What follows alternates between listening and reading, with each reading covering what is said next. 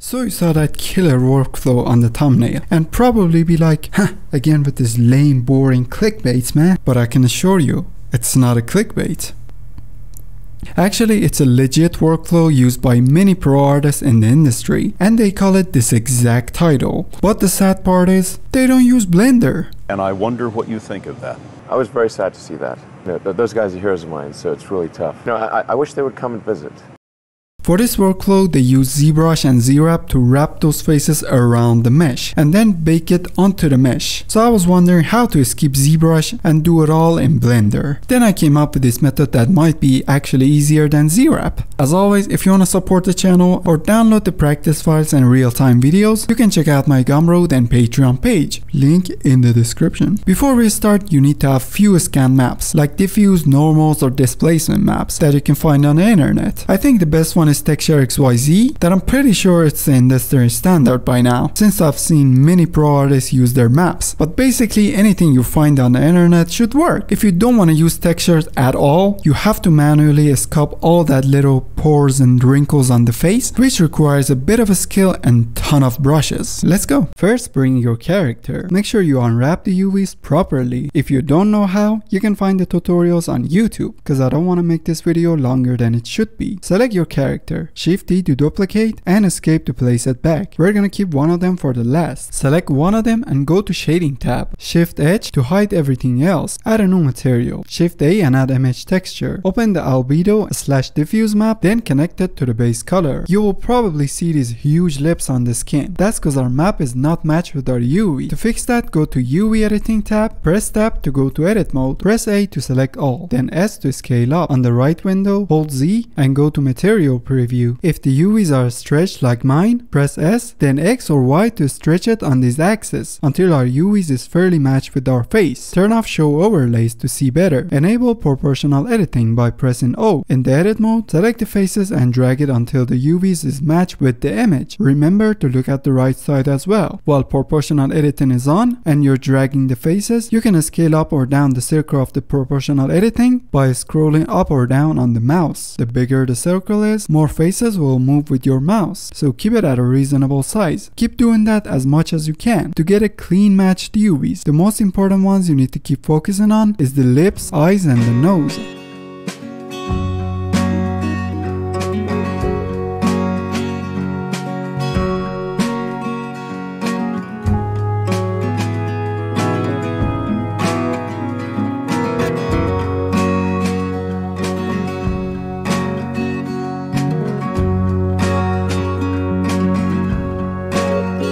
You can use the relax tool to smooth out the UVs, use the grab tool as well.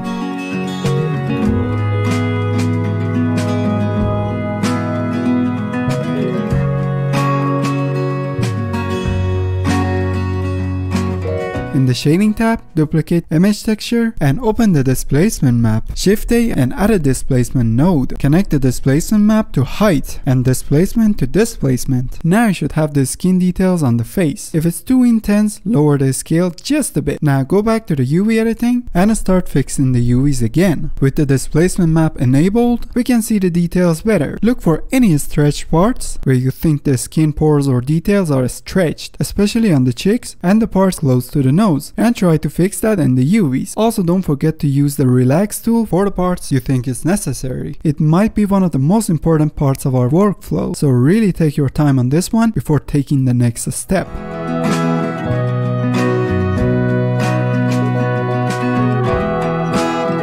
The ears area is a bit tricky. It might not be fully matched with our model, but try your best to get it close as possible. We're gonna fix the problems later on.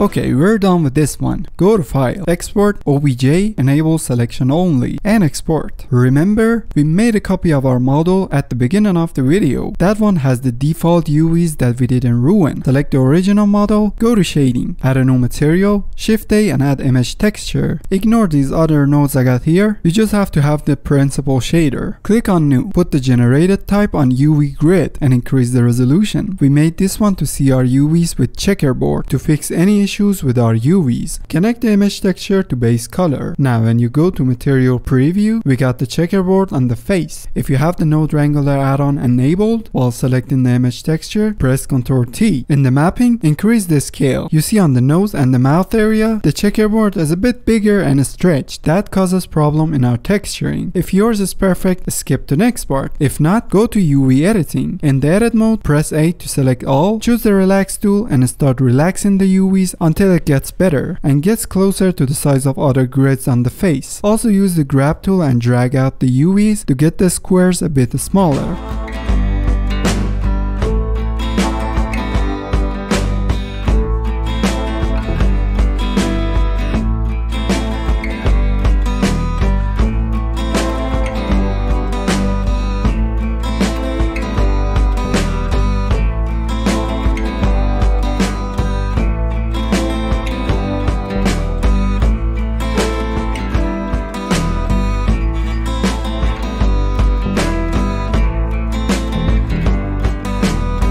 It is still not perfect, we can work more on it, but I'm gonna move on for now. Before we get to the next part, to clear out any confusion, we got two models now. One with the stretch UVs that we match with our skin maps, and the one with the good UVs that we've been working on just now. In this part, we're going to bake the face maps from the first model to the second model. Select the one with the good UV, go to File, and export as OBJ, enable selection only and export. Okay, for this one, you need to download this small free app named XNormal. I put the link in the description. They use this in this workflow as well. Once you installed it, open it and you'll see this. It looks like an app from 90s or something. Not gonna lie, it's kinda ugly, but I don't care since the software itself is great. While you're in high definition meshes, right click on this one and click on add meshes. Now open the model that we match with our face maps. Now right click again and click on the base texture to bake. Then open the diffuse or albedo map. Select the low definition meshes. Right click again and add meshes. This time open the second model with the good UVs. Now go to baking option, turn off everything on the list and only enable bake base texture. Increase the size to 4K or 8K. I went too far with it, don't do it like me. You can put in this number, but your PC will explode on the next step. Trust me. So keep it at a reasonable size, but lower the size, meaning less details on the skin. Increase the anti-aliasing and put these numbers on edge padding and bucket size. I forgot to rename it, but you name it diffuse or albedo, cause this is gonna be our base color for the face. Now generate the maps. Few warning pops up, just ignore them, it's nothing. Now wait a few minutes to render. The higher the size is, the more time it needs to render. Once done, you should have something like this. Close it. Back to high definition mesh, right click on this one and base texture to bake. This time, select the other maps like displacement map. Go back to baking option and name it displacement, then generate the map. Once done, in the high definition, do the same thing and add other maps like normals, roughness, or utility, whatever you have. Rename and generate over and over until we got all of our maps baked and ready to go. Back in Blender, while selecting our model, in the shading tab, Shift A and add image texture. Open the new diffuse or albedo map that we just baked, then connect it to the base color. On another image texture,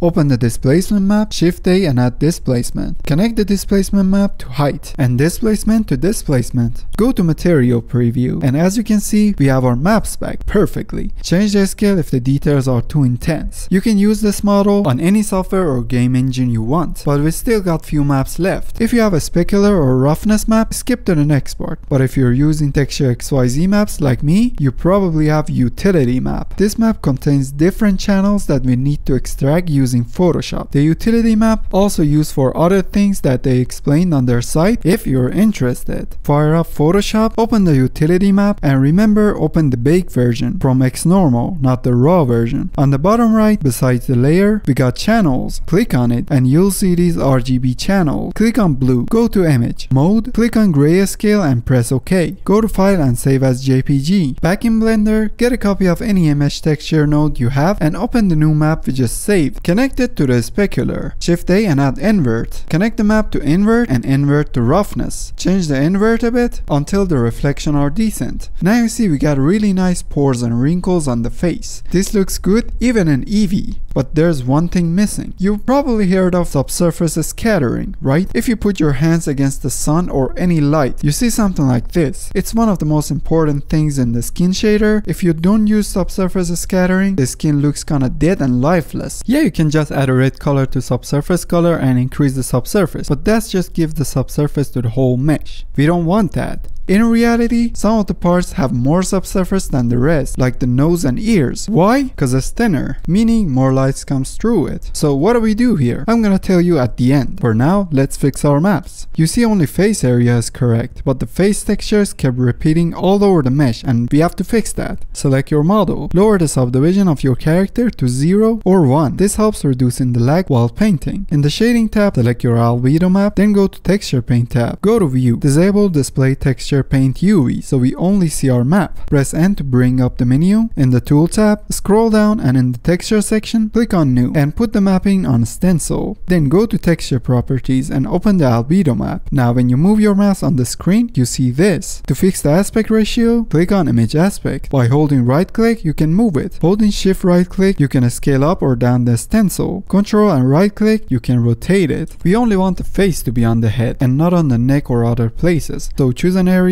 where it only have flat skin, like cheeks, and start painting the skin over those areas. Just take your time and clear out those useless faces around the head. Also don't forget to remove the eyebrows and hair, because we don't want that either.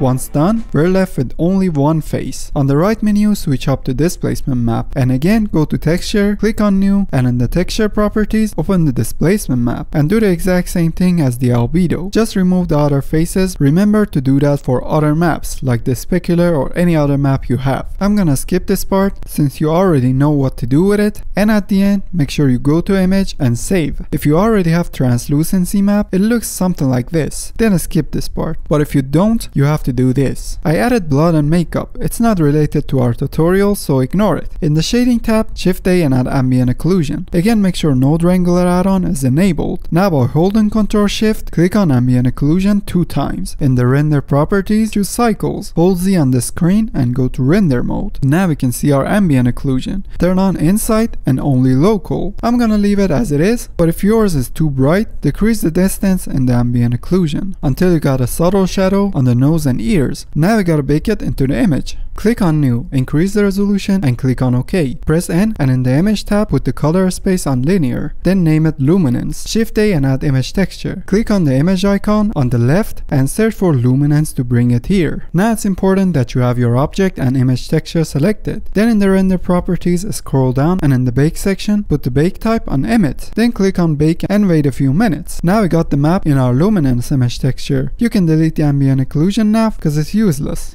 Shift A and add mix RGB. Drop it between our albedo and base color. Put a dark red color on the color 2. Now connect the luminance to the factor. Shift A and add invert. Drop it between the luminance and mix RGB. Then connect the mix RGB to subsurface color. Now this is gonna be our setup for the subsurface. As you can see, it's way too intense. No one has a face like that. So Shift A and add color ramp. Drop it between the invert and mix RGB. Now by dragging the left handle to the right, we can control the intensity of the color. It is still too intense intense on the nose and ears, so we have to tone down the white as well. Click on the white handle and click on the color, then give it a bit of gray color. Now select the color ramp, Shift D to duplicate, and drop it at the bottom. Connect the invert to the color ramp and color ramp to subsurface. This is the important one. You can now control the intensity of the subsurface scattering using this color ramp. It is still too translucent, so I drag the left handle to the right even more. I'm using Eevee right now, but remember, if you're preparing to render it in cycles, tone down the subsurface even more, because subsurface is usually much stronger in cycles than Eevee. You just have to mess around with the both mix RGBs to get the results you think is more realistic.